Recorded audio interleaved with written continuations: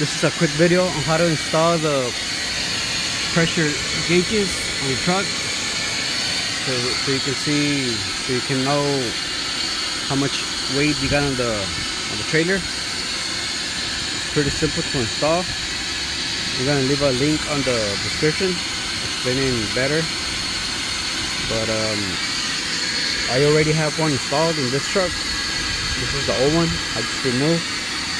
I'm gonna be installing this one. It's a Winters gauge. I have it ready to install it. I'm gonna leave the link in the description if you wanna purchase one of those in Amazon. So right now I'm draining the air out of the airbag.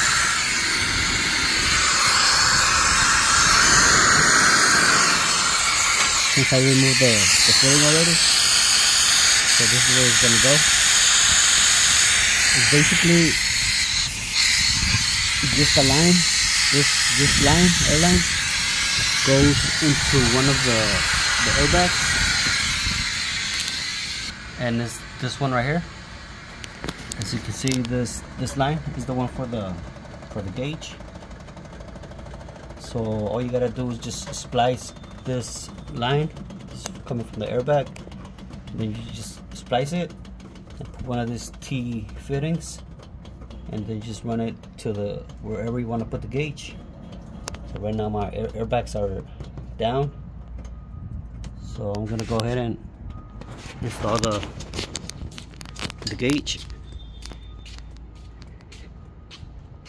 Right now I'm getting loaded, so I have it ready already. I have some Teflon. So you're gonna this nut right here is gonna take a 14 millimeter, and the one inside is a 7/8. So I already installed it.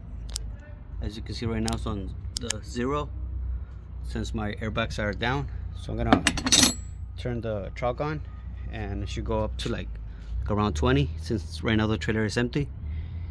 And once the trailer is loaded, usually it's supposed to be like around 60. That'll be when I'm fully loaded with like 34,000 pounds. But make sure you do your own test on your truck or the trailer. It's basically the same thing on the trailer. So once you put the gauge on and once you get loaded, go get a scale ticket and check it where once you get a like a heavy load, and you know the max, where the max is gonna be at. When you get a heavy load and you have like 34,000 pounds in the front and in the back, then you're gonna know like what's the max you can be on the gauge. For this truck it's around 60, like no more than 60. But this is for this truck. I don't know if they're all different. So let me show you the trailer. I got basically the same setup. So now the truck is gonna inflate. The airbags are gonna inflate. So let me show you the one in the trailer.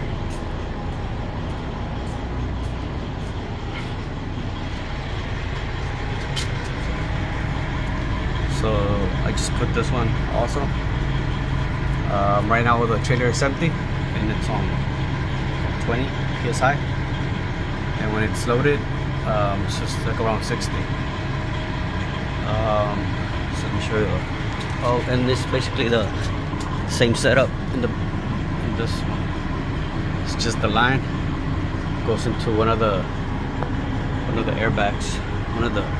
You splice it and go into one of the airbags. So my airbags are getting inflated.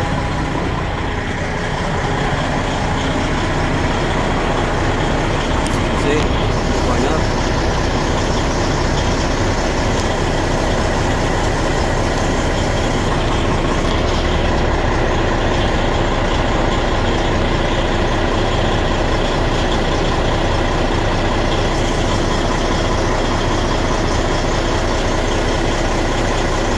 why it doesn't want to focus in camera.